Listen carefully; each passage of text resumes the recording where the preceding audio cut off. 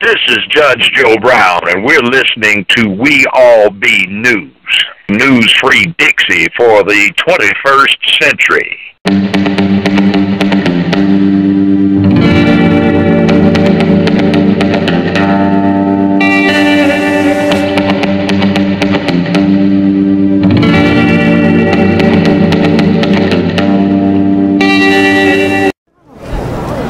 So state your name.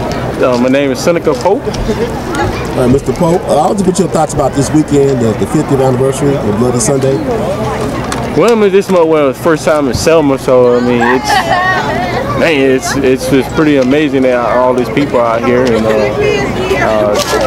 educational for me. Didn't know about it until I saw the movie, and it inspired me to come out here. I didn't know this event was happening this weekend. I just felt like I just needed to come see the bridge. Oh wow! And really? Stuff. So I came out here and they were like, "Man, this event is going on." So I'm just enjoying it and soaking in all the history and stuff like that, man. It's a blessing to be this far. Mm-hmm. Come along so far apart, and it's just really truly amazing. And so, excellent. Hey, man, you want to talk? Nisha Jackson Pope, and like I was telling you earlier, they don't teach this in Texas history, so it's just something that we have, the movie, you know what I mean? Like in history, they taught us about the church burning down, Martin Luther, all that stuff, but not about the bridge and the people crossing the bridge to fight for their voting rights, So we found out about this happening this weekend, and I mean, we just felt like we had to be here. Oh, that's excellent. I want to ask you about this too. I mean, 50 years since they passed the Voting Rights Act, and we got a situation now where we got about police brutality, what happened in Ferguson, Eric Gardner situation, the economic gap that's going on, the fight for minimum wage. Have we really came a long way in 50 years, you think? I think we've come a long way, but I think we still have a long way to go. I mean, honestly, Yeah, I mean, I agree that we came a tremendous long ways. I mean, now you got to see it as now it's we got police officers doing police brutality and all that stuff, but it's still a system that can defend us, and at least we can go to court. Back in them days, it wasn't no court, it wasn't nothing. You got beat, you went home and taped yourself up together. I mean, that was it. So you look at the progress we have done, it is tremendous. I mean, it's slavery was 400 years. It's going to take 400 more years to I guess make a clean slate, you want to say, if we can, if it's possible to do that. But it takes all of us, man. It's not only black people, it takes all race of people, all God's people to come together and turn a blind eye to racism. Well, actually, how do you raise a black child in a society like this? I mean, one day at a time. I mean, I'm trying to raise him as if, in a way, I don't want him to feel that he's any different. But, there are children, sometimes I hear little stuff being said, he doesn't understand, and I'm not really teaching him that right now, but unfortunately, it seems like I'm going to have to tell him something. I just don't really know how to address it because I didn't want to make any differences. I grew up and there were no differences made, but then little kids would say things to me and I'd go home and my mother would hear me repeating these things. And so she sat me down, she said, "What you're repeating, let me tell you what it means. They're talking about you." And so at some point, yes, we're going to have to break down and share these things with him, but I think he may be too young right now. Even if I sat down, I don't think he would understand. Right. He's only 5. It's within time. The older he gets, the more he experiences life, and then life is going to teach him. And I hope and pray God that I'm there to help him out, to understand and to know. First, we got to teach him right from wrong.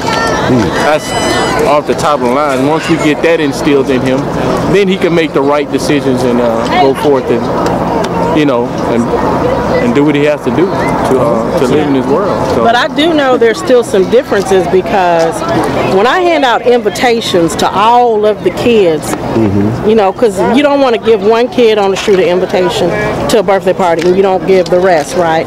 So you give everybody one. Explain to me why your neighbor doesn't come to your son's party. They all in school together, but then you go to the other neighbor child, and the excuse is, well, we don't know them. But then another party happens later on in the year and you see that child over at their party. You didn't know them either. So why did you go over there and you didn't come to our house? I can only assume it had to do with the color of our skin, you know, but I don't know. But I do feel that there's still differences, and how we can get past it, I'm not sure, but I welcome everybody in America to sit down, think about it, and just give your fellow brother, sister, whatever race or color they is, an opportunity to show you who they are, you know. Thank you. I appreciate it, man. I really appreciate y'all taking time to talk. Man, no problem, anytime.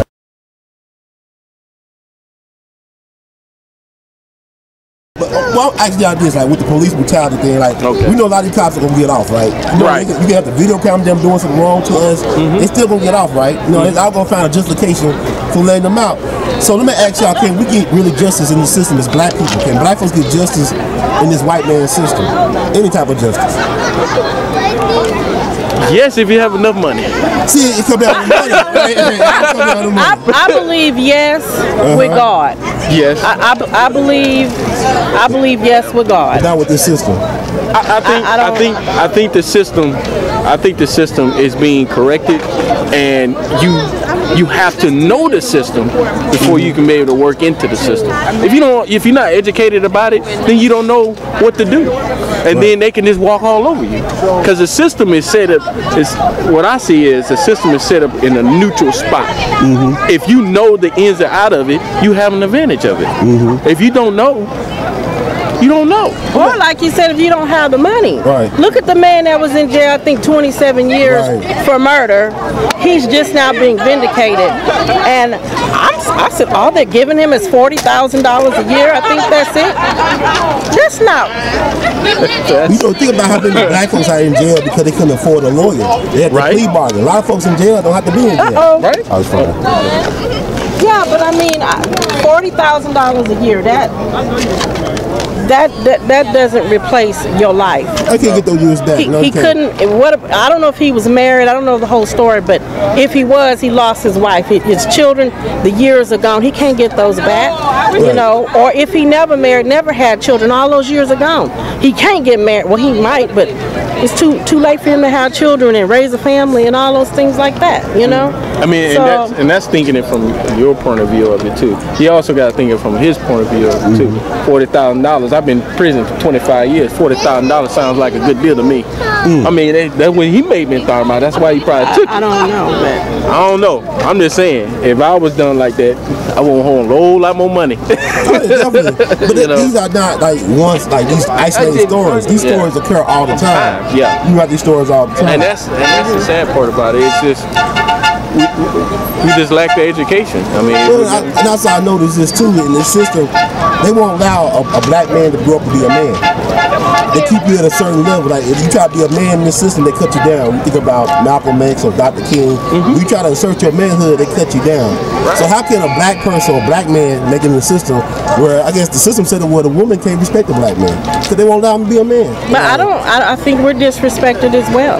I mean, I'm just being honest with you. There have been times when I have been in the right. I have gone to say, not argue, but just say, hey, this is the situation. This is what I would like to happen. What I'm asking you to do is right, and they still do what's wrong. You know what I mean? So I don't think it had. I think the black woman as well as the black man, we're at a disadvantage. Well, actually, this though, like 50 years ago, the black man and black woman was on the same page. That's why we had the civil rights movement. That was a black family movement. And now we so far apart. I look at the media, how both of us are portrayed. We're so far apart. When we get to a point, we don't never remember when we had a love affair with each other. It's getting to a point. And see, but that's the problem with the media, though. They're just getting the parts that sells and stuff, instead of getting the heart and the meat of it. They don't want a boring marriage where everything is happy and everything is going. We both making money, we doing well, we raising our kids right. That's just too simple. They want the hitting and beating and all that stuff and portray us as a loud, rude, angry family. Yeah, I mean, they always want to put the one on TV. They say that black women is ugly. They don't want to put the man on TV that says the black woman is beautiful, and you know, they don't never show him on there. But I'm sure the percentages are just as high. Think about how many white wealthy men married black women, like billionaires and whatnot, and multimillionaires. Robert De Niro, I mean George Lucas, both their wives are black women. But nobody's in the media. I mean, nobody's talking about it. They know they got a strong sister beside them. You know, I mean, it all depends on that person too. I mean, yeah, we try to say it's because she's black, it's because she's white or whatever. It's because of that person. Right. We got to look at each other as individuals too. So I mean, she that's where she wants to be. That's the way she grew up. That's how she lived. We just gotta embrace everybody for their individualism. You know, just instead of trying to clump us all in one group. We all individuals with great talents and great things on our minds to do. It's sad that we all just want to lump all white folks to, you know, this way, and then all black folks this way, and it's not. It's everybody is different. Right. We all so different, but we have common ground. But in reality, with this global warming and these things going on with the earth, and you know, we need to come together. Forget about this, that, and the other. We need to come together and take care of this earth, so we have a place to live together. Like Dr. King said, we can live together as brothers, or parents together as fools. The choice is ours, really. Right, it is. I want to thank y'all once again. I appreciate this.